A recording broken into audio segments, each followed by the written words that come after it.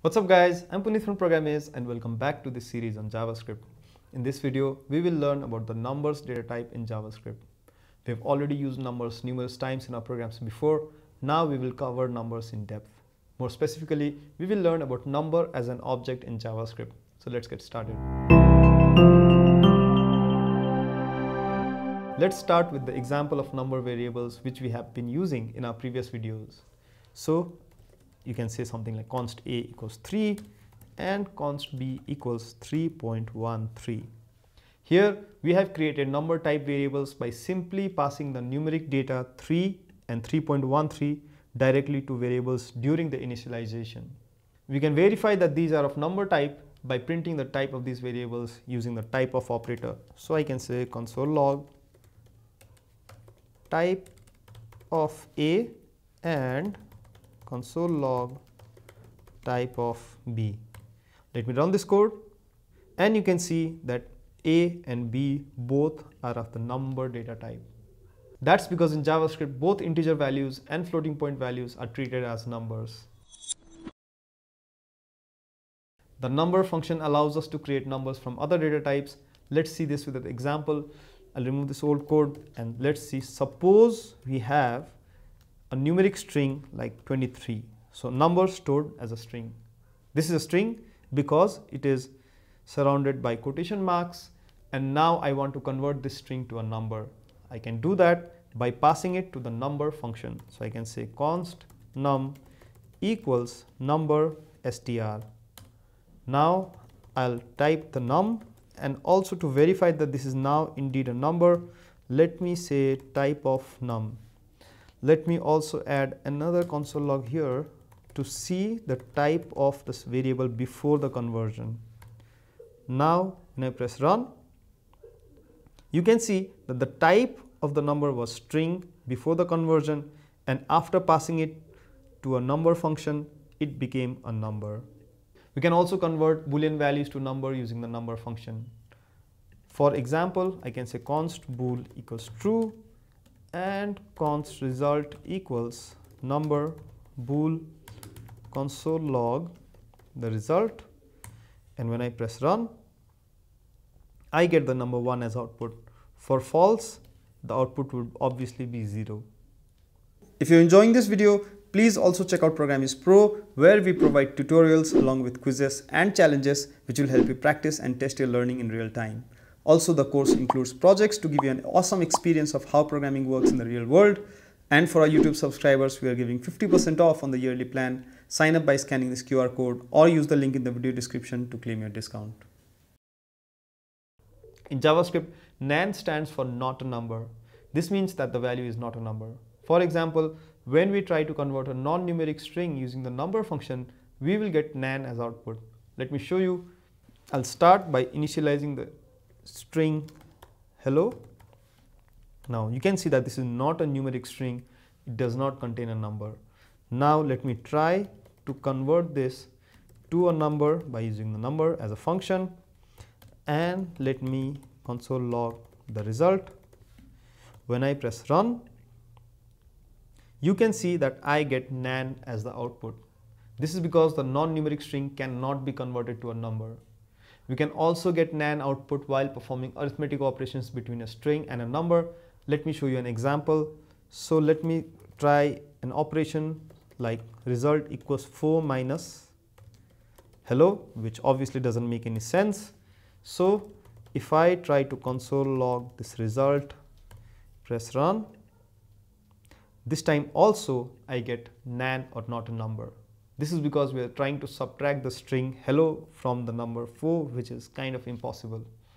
In JavaScript, we can also check if a value is NaN or not. JavaScript provides an isNaN method to check whether any value is NaN or not. Let's see an example. So I'll say const result equals isNaN, and let me pass a number to this. So console log result. When I press run, I get false because 9 is a number, so isNaN is false. Now let me change the value from 9 to hello. So I'll say hello and press run, and this time I get true. because indeed hello is not a number, so isNaN hello will return true. Okay guys, we need your support to keep these kinds of content free for all users. YouTube really likes engagement on the video, so leave a comment below, press that like button and hit subscribe if you haven't already. Let's get the engagement score high up so that more people can discover and enjoy these courses. To make working with numbers easier, JavaScript provides various methods that can be used directly in our program. Let's learn about them one by one. The isInteger method checks whether a number is an integer or not. If the number is an integer, it returns true, otherwise it returns false. Let's see an example. So I can say something like const num equals 32, and I can do const result equals number dot isInteger num, and let me console log the result.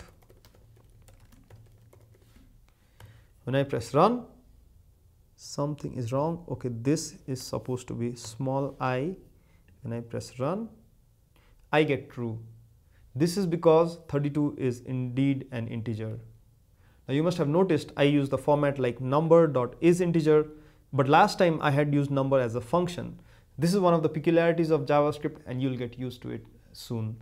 Here number is used as an object, and that's why since it has the isInteger method, I can use it like this. Now let's try it with something that is not an integer, so something like 32.56, and when I press run, you can see that I got false because 32.56 is not an integer, instead it's a floating point number. The parseInt method converts a numeric string value to an integer. So let me show you with an example. I'll say const num equals something like a string 5, and I want to convert it to a number, so I can say const result equals number dot parseInt num, and let me console log num, oops, not num, I know it will be a string, the result, and also verify that this is indeed of the numeric data type. So when I press run, you can see that parseInt converted this from a numeric string to a number. That's why the type of result is number. We can also convert a floating point number into an integer using the parseInt method. Let's see an example. Suppose we have a floating point number like 5.2873, whatever, and let me make this a bit long. Now let's use the parseInt method to convert this to an integer. I'll say const result equals number dot parseInt num. Now let me console log the result, and this time I will also check if this is indeed an integer by using the isInteger method that we learned about in the last few moments. So number.isInteger result, this should work, and when I press run, you can see that 5 is returned. That means the floating point number was converted to an integer, and this is verified by the fact that number.isInteger result returns true. Similar to parseInt, we can also convert a numeric string that stores a floating point number to an actual floating point number. Let's see an example. So a number can contain a numeric string that is a floating point like 5.36762, and now I can use the number.parseFloat method to convert this to an actual floating point number.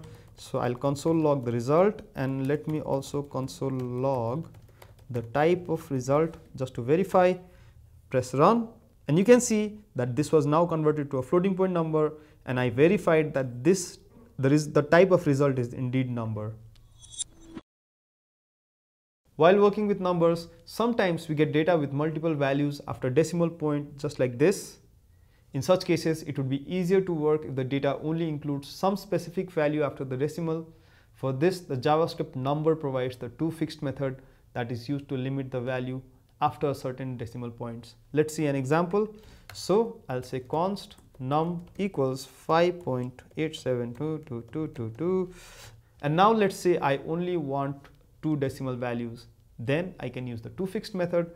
So I can say const result equals num dot toFixed, and now as a parameter I can pass 2 because I just want 2 decimal places.